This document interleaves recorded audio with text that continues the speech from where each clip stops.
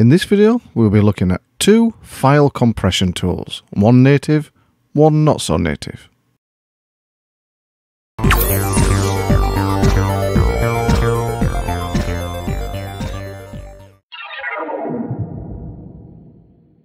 The first one we'll be looking at is Zip.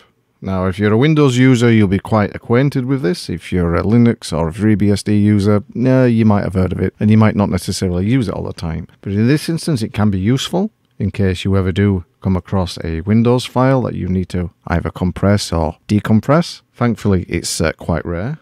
So the first thing you'll have to do is install it, and you can go pkg install zip, or you can install via ports in the archivers/zip section and make install clean. Right, to use this, there are a lot of options, but we're really going to keep it basic in this particular video, and that's just so we can compress and decompress a file. I'm going to clear that screen. I've got a directory with a little PNG picture of one of my first computers, which is a lovely Dragon 32, which is like a Tandy color computer clone from back in about 1982.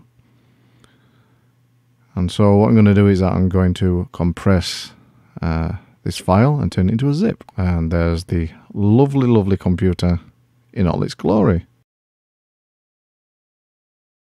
You can move that down there.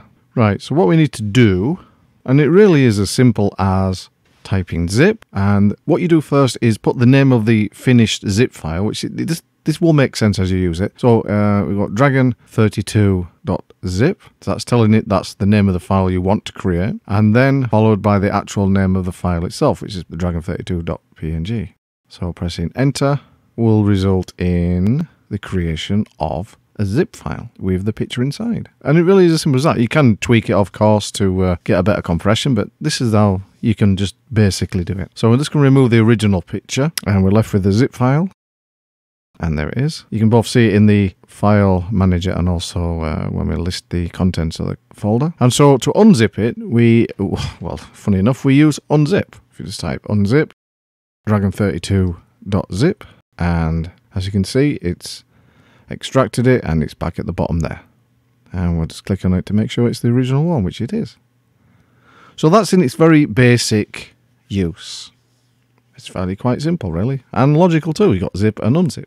But what if we want to compress a folder? Well, again, it's the same thing. We're just going to first remove the zip file. We're going to first create a folder called, I don't know, Dragon32. There we go. And I'm just going to move the picture into that folder.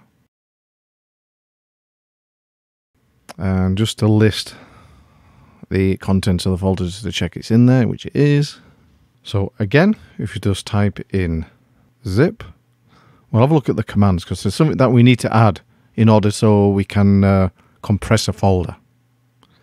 And we need to add, if I can find it, -r for recurse into directories.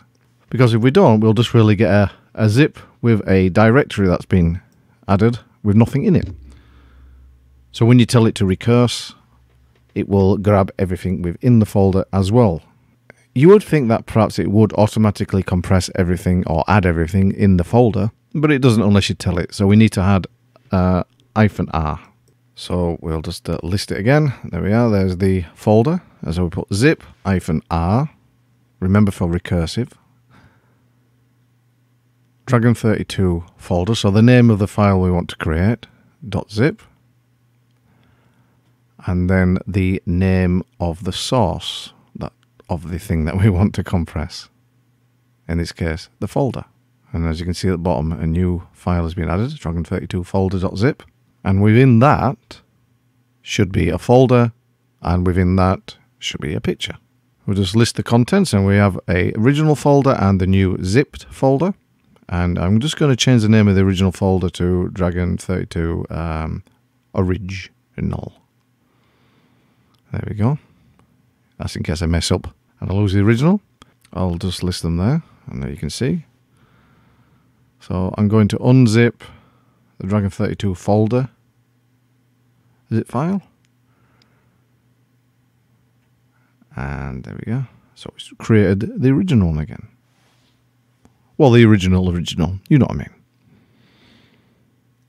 And we just go into it. And there we go. So really, you can zip individual files and folders. And in its most basic form, it gets the job done. So if you're running a FreeBSD system and someone hands you some files that have been unfortunately zipped in the Microsoft standard, now you know what to do with them. And it's not all command line. We can actually use a graphical tool to help us too.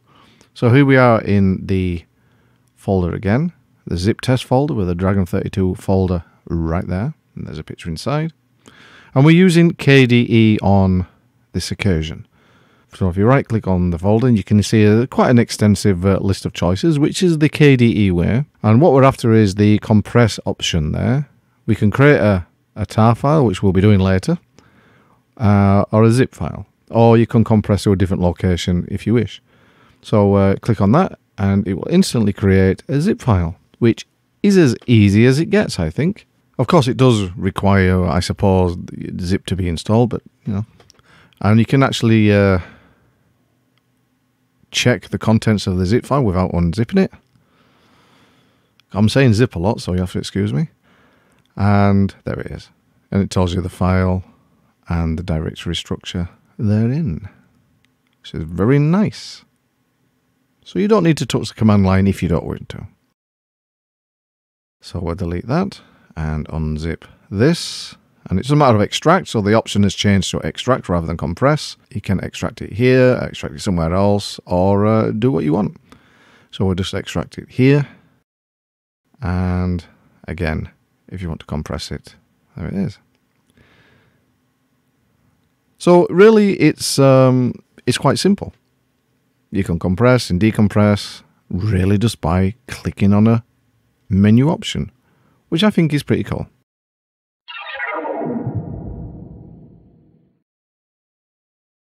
So that was the zip way of doing things. Now we're going to have a look at a more native option, and that's using tar and gzip.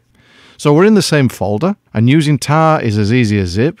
We just put tar, and this is where it gets a little bit trickier. We need to put some options in order to create the file. And we're using, again, at the basic level, we're using P for preserve file owner and permissions, create, it's in his C, Z, enable gzip compression, and F to create the resulting file. So put them options before the file name we want to create. So it's a bit like zip in that sense. You have to put the file first that you want to create, and then the actual contents following. So in this case, it's the folder. So we're actually tarring a folder. And there we go. So we've just created the dragon32.tar.gz. And we've got the original folder there. We're going to change the name, like we did before, of the original folder, just in case things go wrong. We need to get it again. There we go. And it's been changed. So we need to use tar, and then xzf, and we'll just copy and paste that there. And it should have created an original. So if we list it again, and there's the original back, the Dragon32 folder. So in some respects, it works very much like zip. You know, the options, but there are one or two switches that you need to put in first. And again, we can use a graphical solution if you don't fancy getting down and dirty with the command line. And just clean up a little bit here. And delete that one. Right, so we're back to the folder again.